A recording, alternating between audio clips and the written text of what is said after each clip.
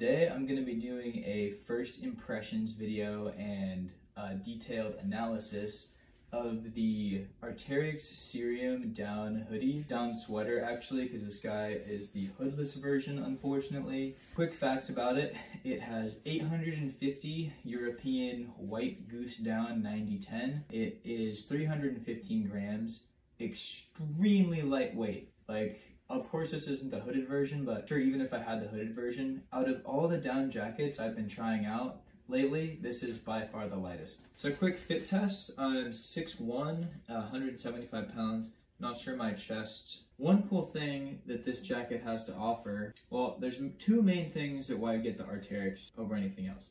Number one is that it's going to pack up the smallest, and number two is it's going to be the highest warmth to weight ratio. They talk a lot about how they have a 15 denier outer fabric and 20 denier plant-based Arado something that's windproof and water resistant with a DWR finish. I really love the whatever material that is that's on the outside of this thing. It doesn't just feel like a cheap plastic or the type of plastic that most other brands make their down puffers out of.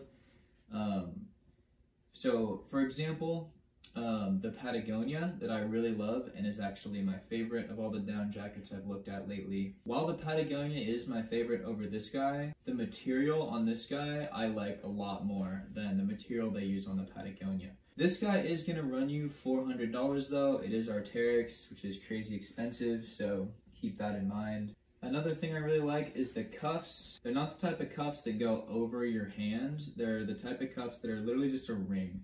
And I really like those cuffs on all jackets because it ensures that when you're doing things with your hands, you're not going to get your jacket like all torn up and covered in dirt. I hate when the cuff goes into my palm. I really don't like that. So let's get to the negative parts of this jacket.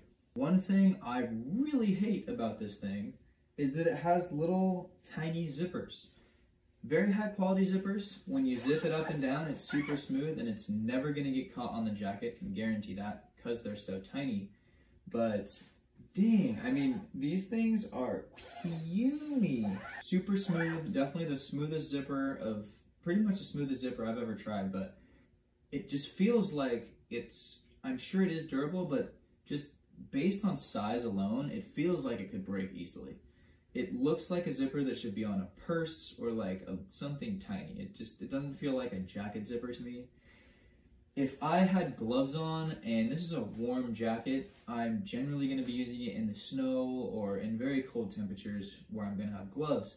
This is a zipper that I can barely find with my fingers. The little tiny piece of cord that's on the end of the zipper is, I mean, it's so lightweight and small, you can barely even feel it with your fingers. So with a glove, like if I had a glove on and I was doing this, I wouldn't even be able to tell where the zipper was at all, not even a little bit. This guy also has double-sided waist cinch straps, which is nice. It unfortunately does not have a two-way zipper, and after owning a jacket with a two-way zipper for quite some time now, I honestly think that's almost a necessary thing to have.